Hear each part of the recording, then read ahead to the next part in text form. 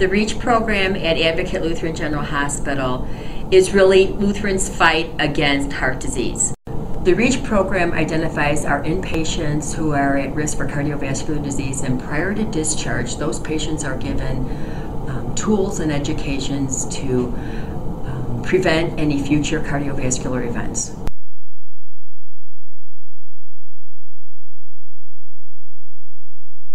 We worked with the information systems to identify triggers for our patients, lab triggers, admission triggers, medication triggers, that really helps the system identify patients that are at risk, and then highlights that for the nurses and for the physicians.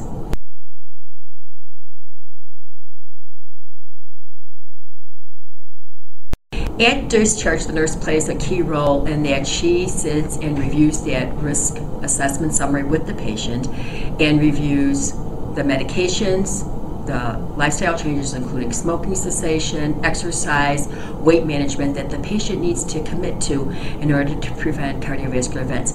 This summary is also emailed to the patient's attending physician so that after discharge, the physician and the patient can continue further with risk reduction efforts.